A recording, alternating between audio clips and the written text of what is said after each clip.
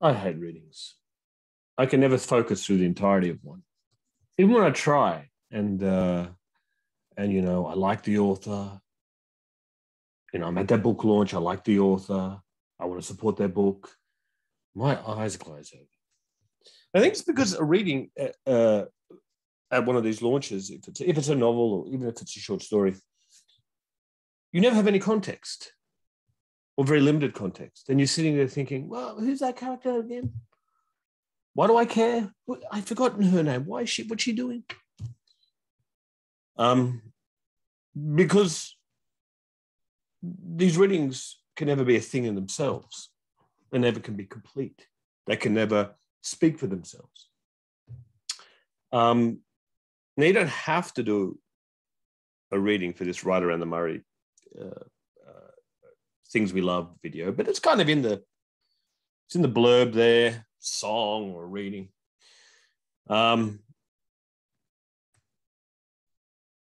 it's kind of sort of expected. See, I've always seen readings as an avenue to wine. Because when you go to a book launch, remember book launches? When you go to a book launch, there's going to be wine there. And this thing standing in between you and the wine is this thing where your eyes have to glaze over for a little bit. When I did my book launch, I didn't have a reading. I just kind of, a little bit of a chat, bit of a talk, and then boom, we're right into the wine. I'm T.R. Napa, by the way. I'm a science fiction writer. I do have a collection out. I've got a debut novel coming out early next year, but we're not really here for that.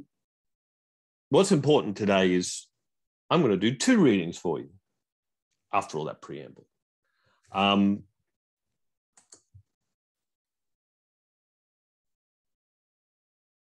giving you 2 for the price of 1.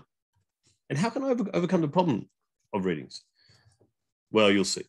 You'll see. Maybe I can't overcome the problem. Maybe your eyes are glazed already, but we shall see. I'd love to do a science fiction reading, being a science fiction author, but I'm not going to do that. I'm not going to do that, partly because of the reasons I articulated earlier. I will say that science fiction matters. It matters just as much as any other literature. In some ways, it matters more than more than ever. But don't take my word for it. Take the words of Ursula Le Guin, one of the greatest American writers of all time. She gave a great speech when she was receiving the Medal for Distinguished Contribution to American Letters from the National Book Foundation. This is right at the very end of her career. So these are the words of Ursula Le Guin. And I rejoice in accepting it for and sharing it with all the writers who've been excluded from literature for so long. My fellow authors of fantasy and science fiction, writers of the imagination, who for 50 years have watched the beautiful rewards go to the so-called realists. Hard times are coming, when we'll be wanting the voices of writers who can see alternatives to how we live now, can see through our fear-stricken society and its obsessive technologies to other ways of being, and even imagine real grounds for hope. We'll need writers who can remember freedom, poets and visionaries, realists of a larger reality. Right now, we need writers who know the difference between production of a market commodity and the practice of an art, developing written material to suit sales strategies in order to maximize corporate profit and advertising revenue is not the same thing as responsible book publishing or authorship. And I see a lot of this. The producers who write the books and make the books accepting this, letting commodity profiteers sell us like deodorant and tell us what to publish and what to write. Context, this is me speaking. Le Guin was giving this speech to a room full of industry people, but in that room was Amazon. And I think she was clearly taking a pot shot at them as part of this ceremony. Back to Ursula. Books just aren't commodities. The profit motive is often in conflict with the aims of art. We live in capitalism, and its power seems inescapable. But then, so too did the divine right of kings. Any human power can be resisted and changed by human beings.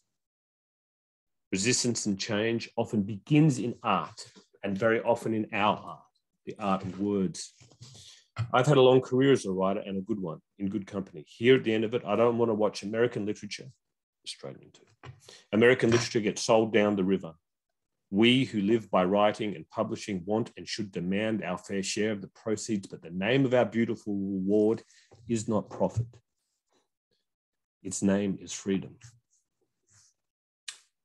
Pretty good, huh? Words I love, if we're talking about the things we love as a theme. Ursula Le Guin was a firebrand right to the end. Unfortunately, sadly, she died 2 or 3 years ago. I don't know exactly when, maybe even 3. So she died before the pandemic, and she passed before our present became increasingly science fictional. So I said I wouldn't talk too much about science fiction, but I'm going to talk a little bit. I'm going to talk about cyberpunk, which is what I write. Now, why does it matter? Why does cyberpunk matter? It matters because we live in a cyberpunk present.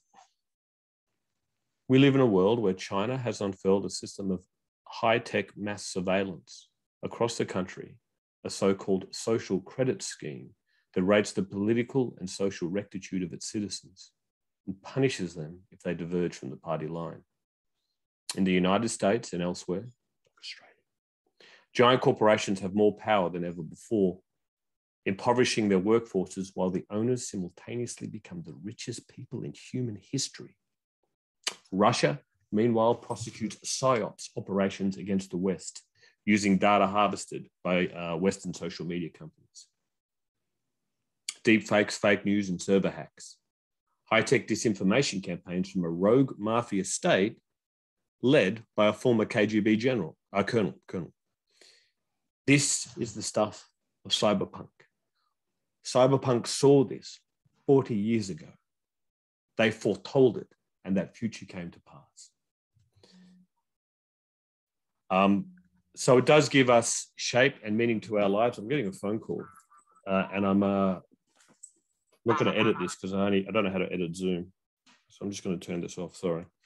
So it does give shape and meaning to our lives, and it is a subgenre that I'm obsessed with. But is it something that I love? Do I love living in a cyberpunk present? I don't know if I do. Do I love that we are living increasingly in a science fiction dystopia? These surveillance technologies are permeating every aspect of our lives. I don't know. So I'm not going to read you cyberpunk. I'm going to read you a poem. And the reason I can read you a poem is because a poem, back to my thesis at the beginning, is a poem is a thing in itself. It is complete and it speaks for itself. Now, I read this poem at my grandmother's funeral. So I'll give you that context, that even in death, there is so much for which we can be grateful.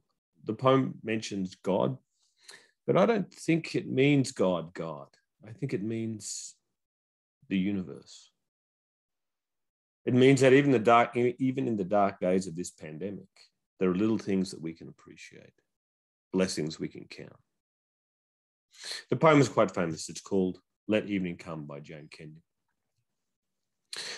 Let the light of late afternoon shine through the chinks in the barn, moving up the bales as the sun moves down.